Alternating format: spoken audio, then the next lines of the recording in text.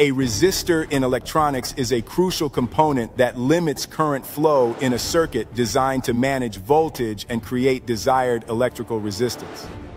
Resistors come in different types, including fixed and variable resistors, each serving specific functions in electronic circuits.